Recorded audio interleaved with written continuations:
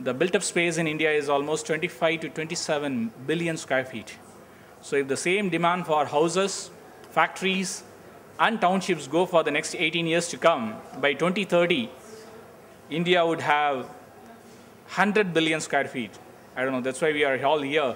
Where is the land, where is the energy, and where is the water, and where is the other resources to cope up with the entire opportunities?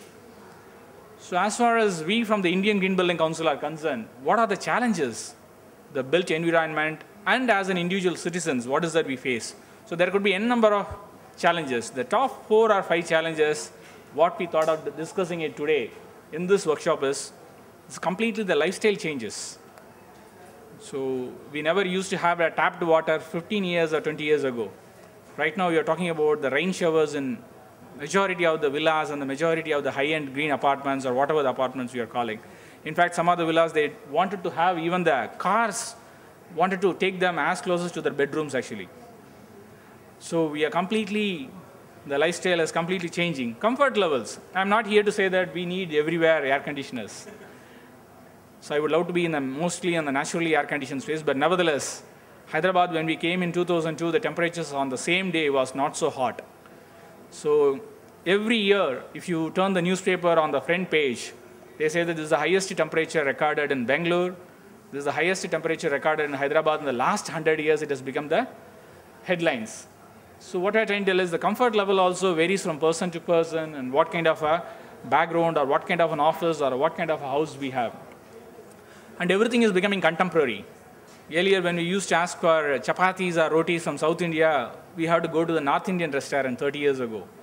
So whereas now, the Chinese food, the continental food, the music has become contemporary, the architecture has become contemporary. Same is the case with the built environment as well as the designs. Affordability.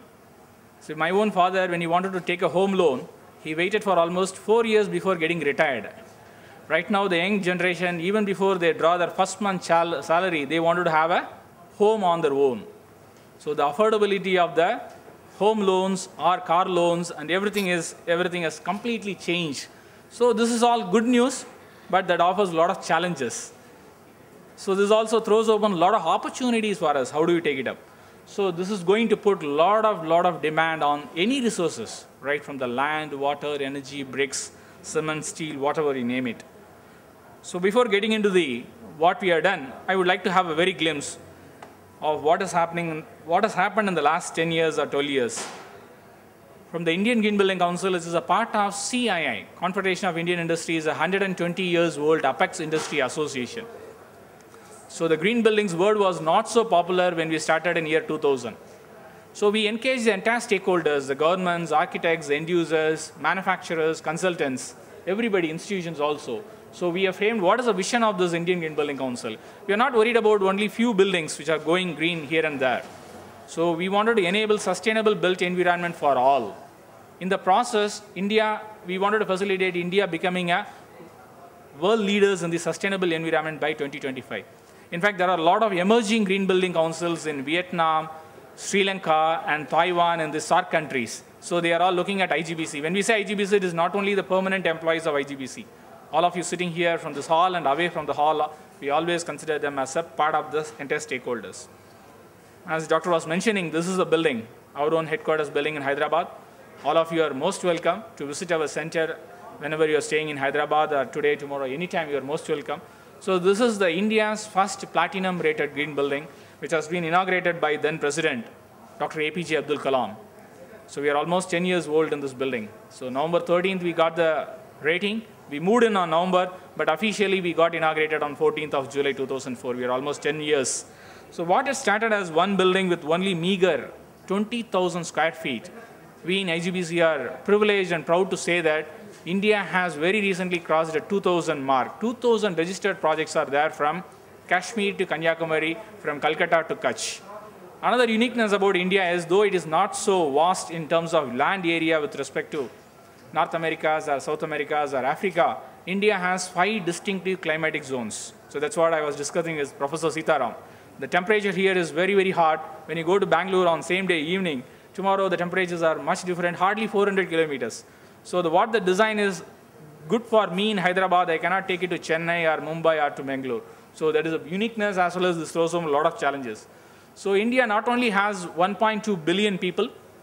Our chairman, when he started the movement 20 years ago, he said that in next 20 years, every Indian in this country should have contributed at least 1 square feet of built-up space going green. So very recently, we crossed that milestone also. India has 1.4 billion square feet going green all over the country.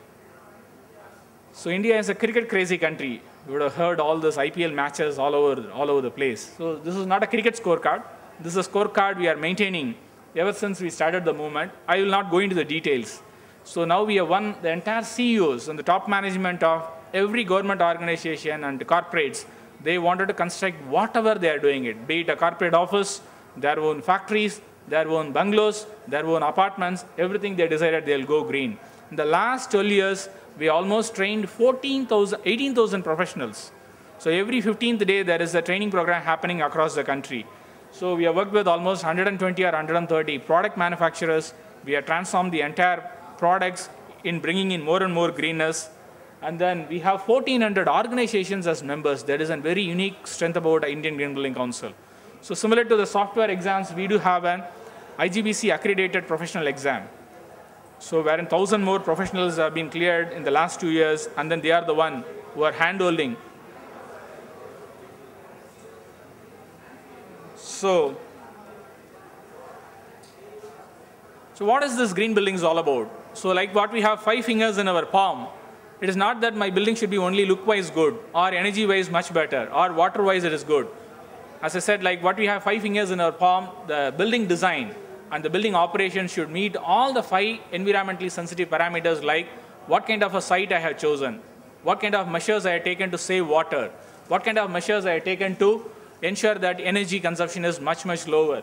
Material and resources. Last but not the least is buildings are meant for people, not for the energy or the water or the metering alone. So the indoor environmental quality is all the more important.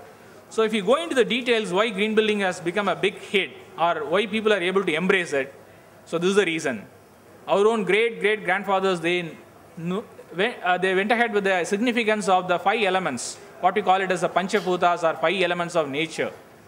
So even now, however modern we are, we worship Mother Earth, we worship fire, we worship water.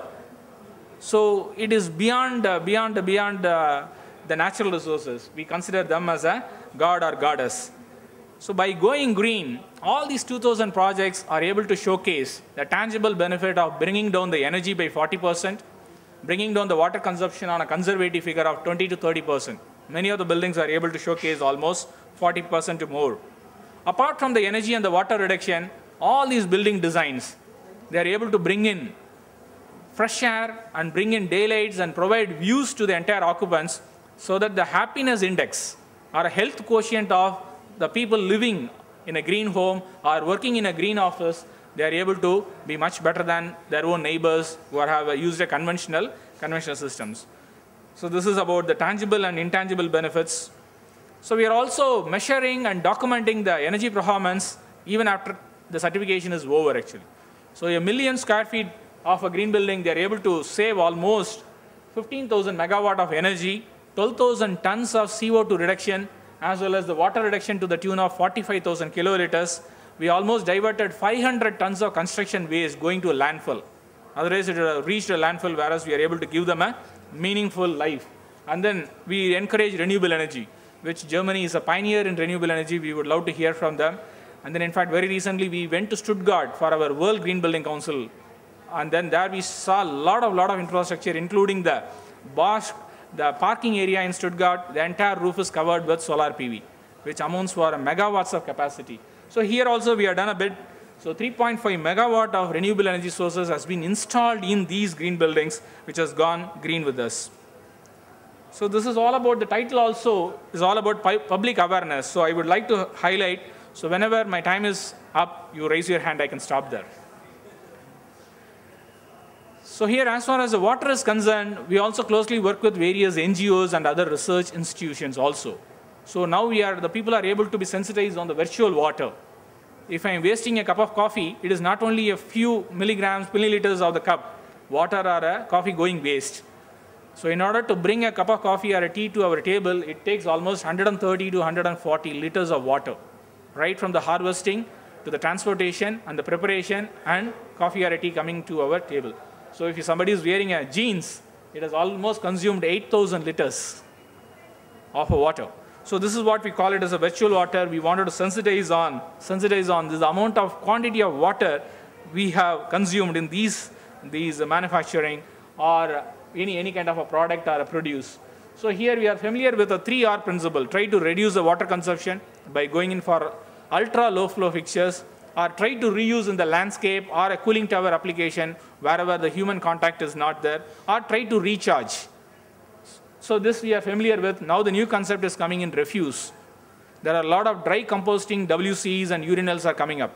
So which started in our own center, the waterless urinal, what you see, has been installed for the first time in India in our own center in Hyderabad.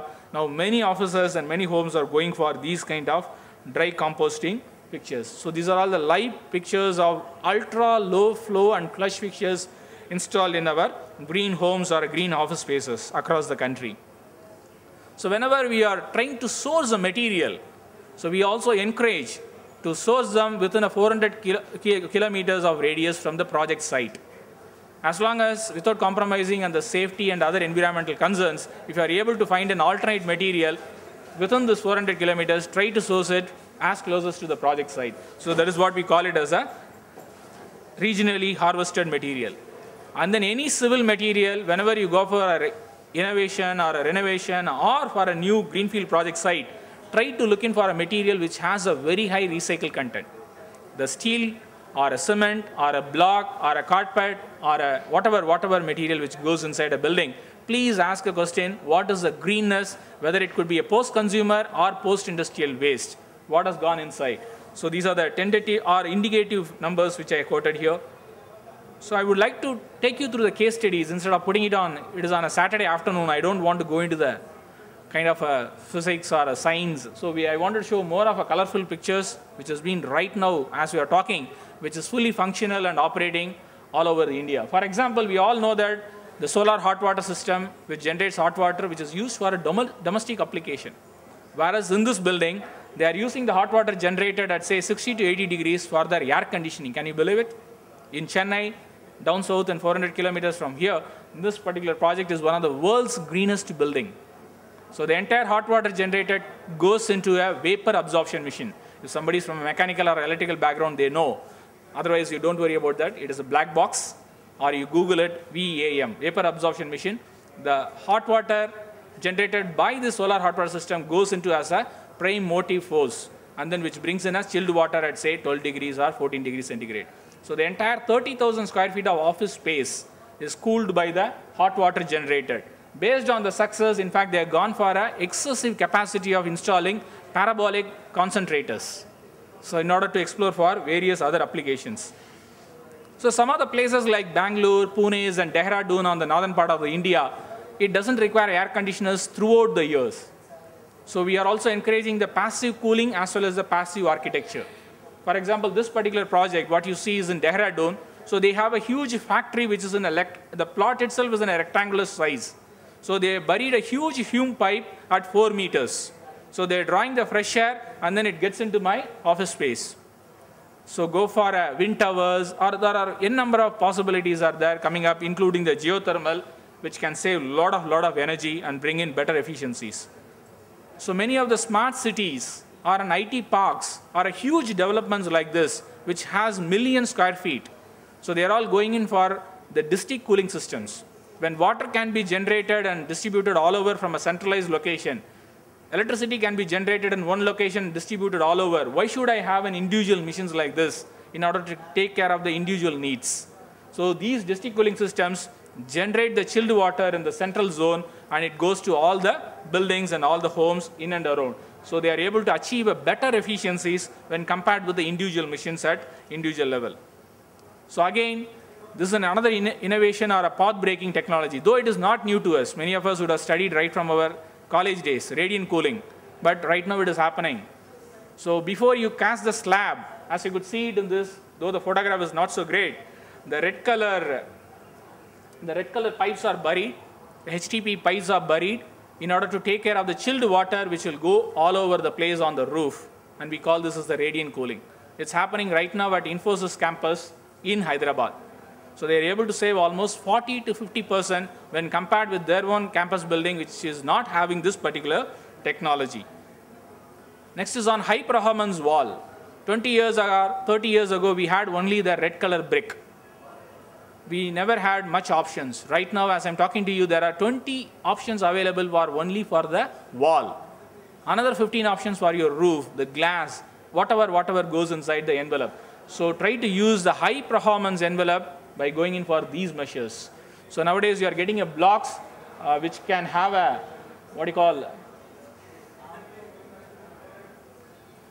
these kind of a blocks has an insulated board in between. So it has become a plug and play actually. So you need not build a masonry wall, then bring in the insulation board and go in for one more layer of a wall. Now you pick it up and you can stack it up as simple as possible. So going in for a double glazed glass, which brings in only the light into my office space or a home, not the heat. So these are the innovations which is coming up in the entire envelope measures.